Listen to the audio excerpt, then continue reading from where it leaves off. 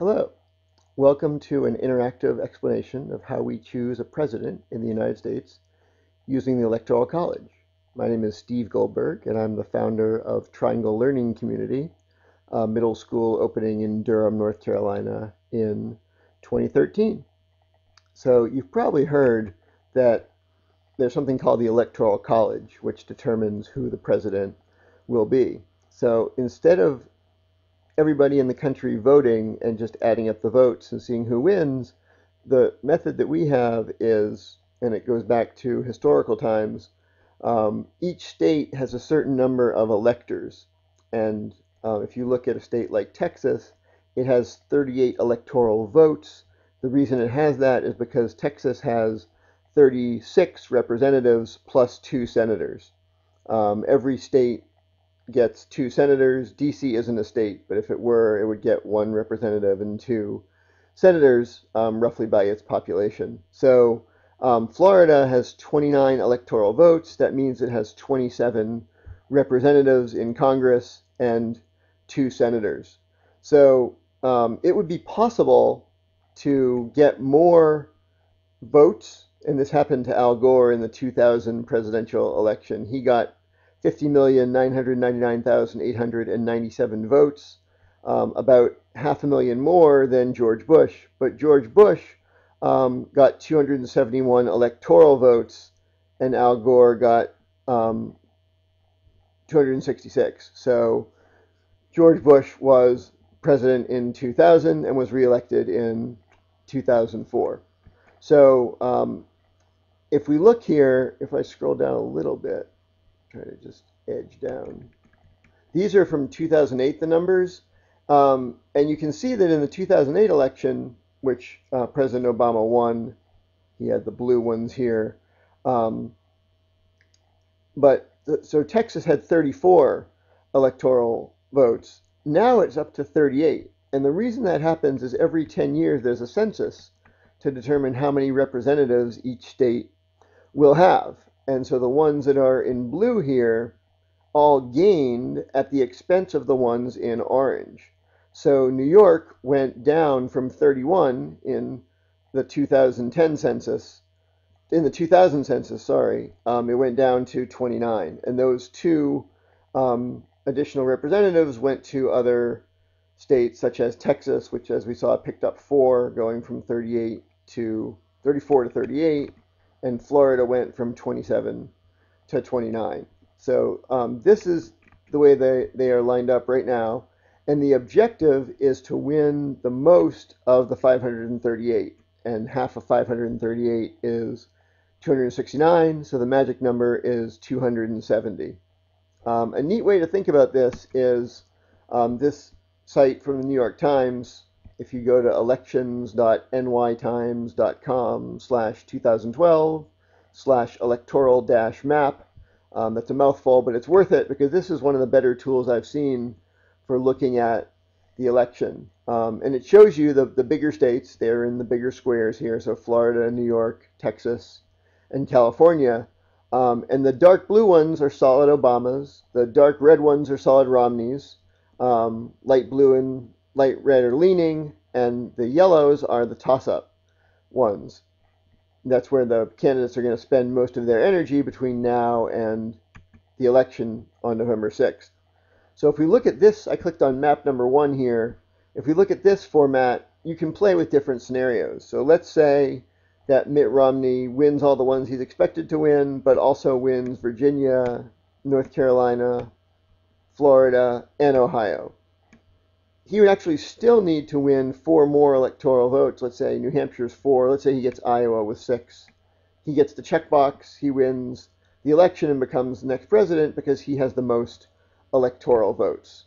So this is what happened in 2008, and President Obama got 359 electoral votes.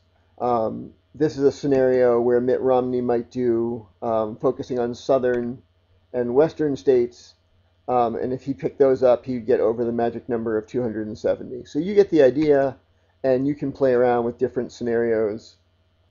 So something else to think about is that each state, with the exception of Maine and Alaska, and Nebraska, which we'll get to in a second, is winner take all. So these were from the 2004 and 2008 presidential elections. And if you were to win, let's say, the state of Florida by only 100 votes, let's say there were 30 million people in Florida and 15 million and one of them voted for you, and 14,999,999 voted for your opponent, you'd think those 27 electoral votes might split, where you would get 14 and your opponent would get 13. But in fact, what happens is you would get all of them. The two states where that's different are Maine and Nebraska, and you can see here they vote by congressional district. So there are 2 congressional districts in Maine, 3 in Nebraska. Candidates can win each of those districts, and then whoever wins the popular vote gets the 2 Senate votes. So in the 2008 election, I believe that Nebraska split 2 of the congressional districts, and the popular vote went for one candidate, and I think that was McCain, and that Barack Obama got one of the districts. We can check that in a minute, but hopefully you get the idea of how this works. So it's winner take all, and what that means is that certain states aren't going to be particularly in play. And you can see here these red and blue states were ones in 2008 where the margin of victory was less than 6 percentage points. And so that's where the other side has a chance of winning, because if you come close, you get nothing. So it doesn't make sense for President Obama, for instance, to campaign a lot in Texas, because Mitt Romney, as a Republican candidate, is going to win Texas. And similarly, California and New York are pretty strongly Democratic states. So if we were to look at this Wall Street Journal poll here, this shows the swing states as North Carolina and Virginia, Ohio, Florida, and up there in Colorado. And I thought this site was set up to allow you to get details about the various states. Let me try resetting it for a second here, because it's actually pretty neat to see this feature. Yeah, so if we scroll down, here's North Carolina, click for more, and the poll is within 1 percentage point, and you can see at the last 4 elections, North Carolina had been Republican, but Barack Obama won narrowly in 2008. You can see what's going on in Iowa. And the other poll that we looked at, the New York Times one, had Ohio as a swing state, but the Wall Street Journal's most recent one has Ohio. President Obama's up by 5 percentage points.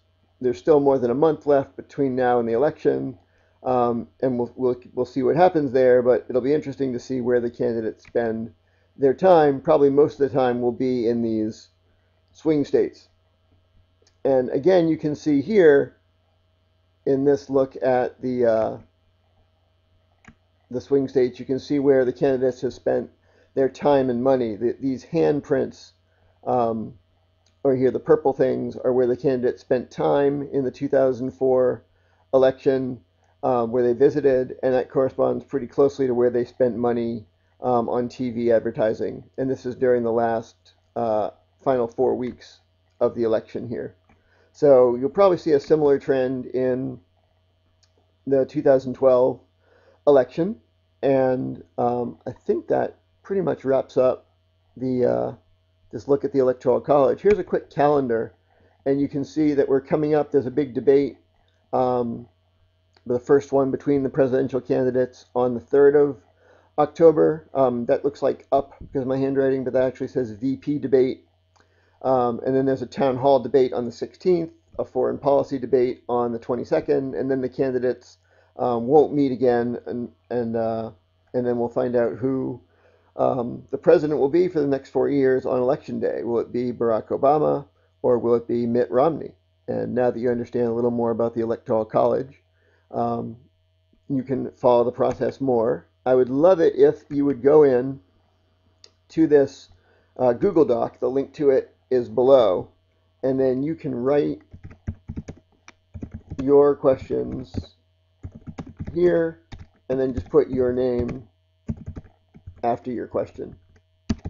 And I'll make this font a little smaller, so it's down to maybe 18 point. And you list your questions, and I'll respond to your questions in purple or something. Steve will respond. All right, thanks for watching, and I look forward to being interactive with you in looking at how how this election works. Thanks.